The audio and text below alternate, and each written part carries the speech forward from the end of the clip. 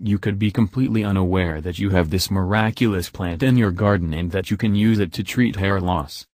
Rosemary, also known as Rosa maris or sea rose, is a plant that has been used for centuries due to the numerous health benefits it provides, such as regulating blood pressure and treating digestive issues.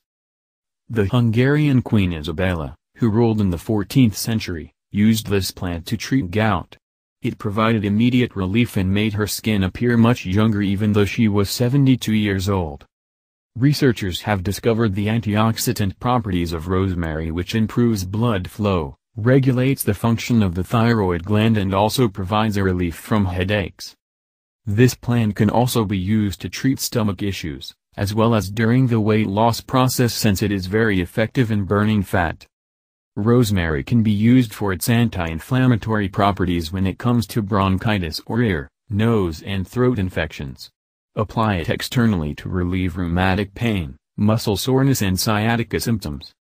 The ability of rosemary to improve blood flow makes it great for promoting hair growth while preventing dandruff and hair loss.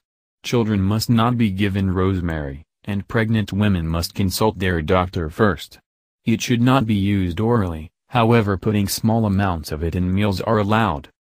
Rosemary leaves and flowers can be used to make a tea which will relax your body.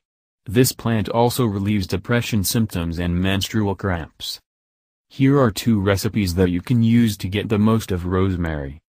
Boil 1 cup of water and pour it over 1 teaspoon of fresh or dried rosemary.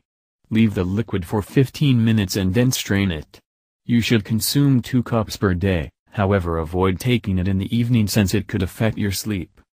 Rosemary tincture. Take 1 tablespoon of rosemary leaves and mix them with ½ cup of medicinal alcohol. Let the mixture soak for 10 days and then strain it.